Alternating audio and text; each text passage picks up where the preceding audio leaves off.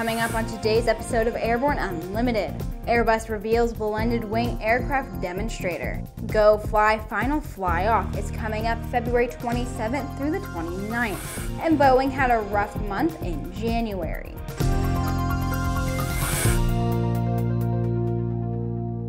Happy Valentine's Day and welcome to the show. I'm Sophie Hurlock.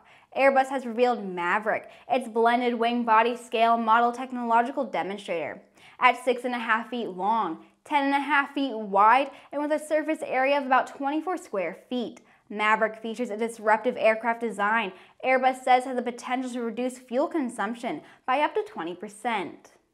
The configuration also opens up new possibilities for propulsion systems type and integration, as well as versatile cabin for a totally new onboard passenger experience. Launched in 2017, Maverick first took to the skies in June of 2019. Since then, the flight test campaign has been going on and will continue until the end of the second quarter of 2020. Airbus is using its core strengths and capabilities of engineering and manufacturing in close collaboration with an extended innovation ecosystem to accelerate traditional research and development cycles. By doing this, Airbus is able to achieve proof of concepts at a convincing scale and speed, thereby driving forward maturity and increasing their value.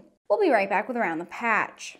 Sandia introduces the new SAI 340 Quattro TSO'd airspeed, attitude, altitude, and slip.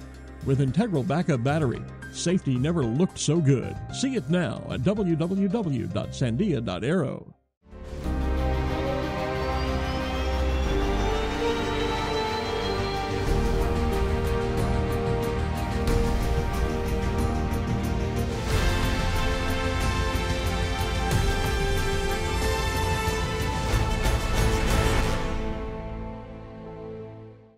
Welcome back. It's time for today's trip around the patch.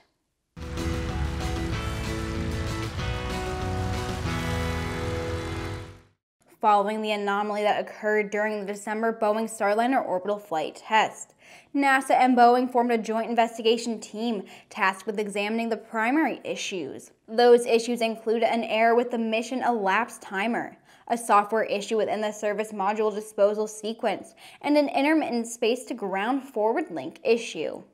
The National Air Transportation Association Board of Directors has announced the selection of Timothy R. Obitz as its president and CEO. He succeeds Gary Dempsey, who assumed the role of NATA's president after 6 years of service on the association's board of directors, including a term as chairman of the board.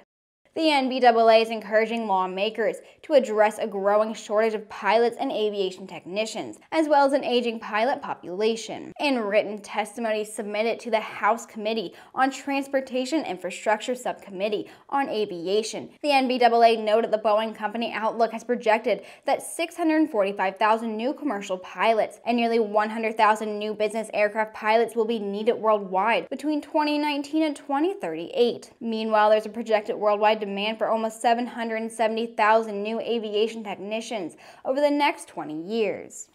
For the fourth time in a year, Iran failed to get a satellite into orbit when the rocket carrying the spacecraft failed to achieve orbital velocity. The Zafar satellite fell back to Earth in a rural region of southeast Iran, resulting in as many as 8 explosions. Authorities were reportedly investigating the cause of the failed launch and the explosions.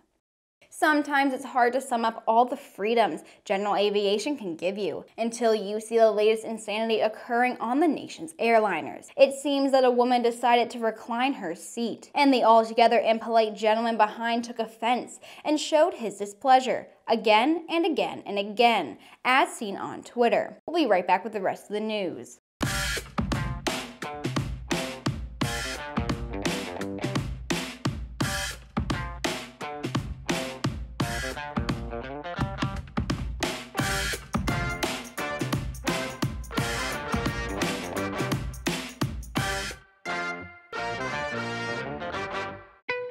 There's a difference between charting a steady course and pushing for the ceiling. And for nearly a century, Hartzell Propeller has been defining that difference. It's in our passion for engineering and research and our dedication to testing the limits of performance. We are built on honor. We are Hartzell Propeller. The GoFly Final Fly Off is scheduled for February 27th through the 29th at Moffett Federal Airfield at NASA's Ames Research Center in Mountain View, California. The GoFly Prize is a $2 million global competition comprised of 850 teams from 103 countries, all vying to create personal flying machines in a multi-phase challenge. Competitors were charged with creating a personal flyer that is smaller, lighter, and quieter than anything that has ever existed before. Some 31 Phase 2 teams across 16 countries, and were reviewed by a panel of experts across 2 rounds of judging. Aero-XO, Dragonair Aviation, Silver Wing, Texas A&M, and Trek Aerospace for all Phase 2 winners. In addition to crowning the challenge's top winners, the multi-day fly-off will include live air shows with personal flyers and keynotes with industry leaders. January is usually a slow month for airplane orders and deliveries, but Boeing may have set a new standard in the first month of 2020. The planemaker recorded no new orders and delivered only 13 airplanes in the first month of the year.